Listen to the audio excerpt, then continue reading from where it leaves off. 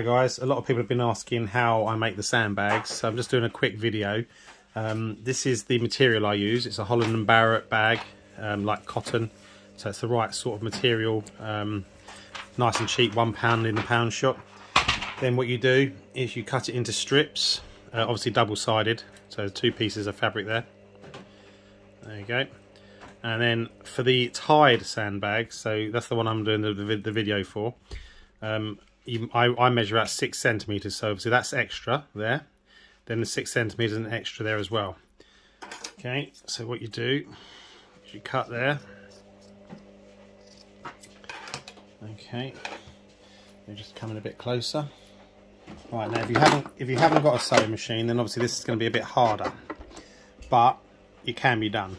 So obviously what you want to do is sew around 3 sides, but leave one edge open. Okay, so if I start there,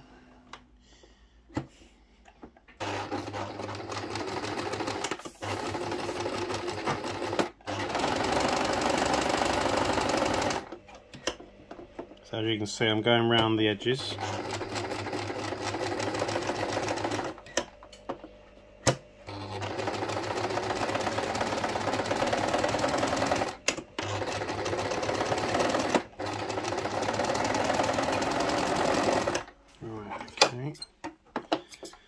Then what you're left with, obviously you need to tidy up a bit, is an inside out sandbag. So that obviously needs turning in the right way. But before I do that, this is where you trim off the excess. But remember not to trim too close to the stitches, otherwise the stitching will come out. So just cut it. It doesn't matter, it doesn't have to look amazing because it's going to be on the inside anyway. So just go all the way around. Like that. Okay, and then what you do is you turn it in the correct way. I normally use a pen or something. So what I'm going to do is I'm going to pause the video now and I'll show you what it looks like after. Okay, so as you can see, I've now turned that in the correct way. That was the inside there. So as I said, this is going to be the tied up sandbag. Now remember, you can cut excess off of these. So what you now need to do is fill them up. So what I use is this very fine aquarium gravel. It's literally very fine. I find that works best. Some people might use sand and whatever else they can find, but I find that works best. It's more pliable, it's got a good weight to it, and it doesn't go all stodgy when it gets wet. So again, you can experiment on that.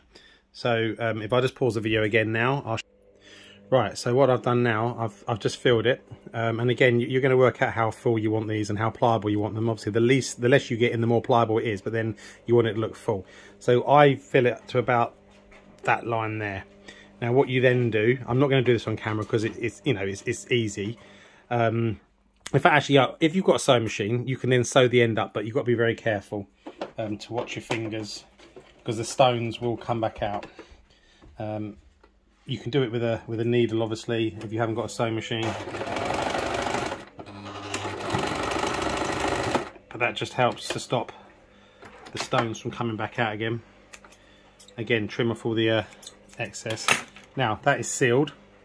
So what you do now, you obviously tie it up to the size and shape you want. Get a bit of cotton, tie it up nice and tight, and then you would obviously cut off the excess at the end to the size that you want, and you can obviously squeeze them, you can play with them. If you've seen my tank, you can paint them, you can weather them, you can squash them down on top of each other. They're very malleable.